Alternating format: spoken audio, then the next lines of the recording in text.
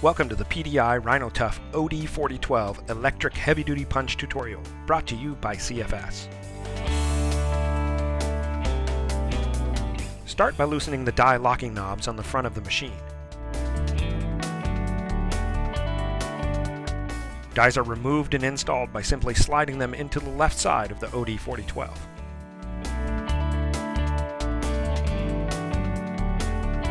Secure the die by tightening the knobs.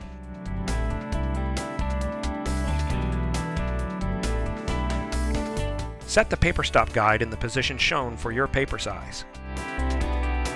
Lock the guide in place by simply tightening the knob. Turn the machine on with the power switch located on the rear of the machine. Insert your sheets binding edge down into the throat and push them all the way left against the stop. Engage the punch by stepping on the foot switch or pressing the optional palm switch.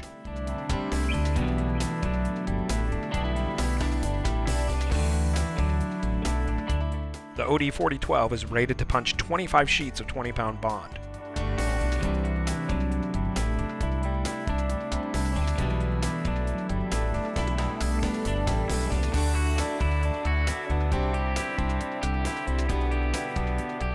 The easy access waste chip bin on the front of the machine is open, allowing you to easily see when it needs to be emptied.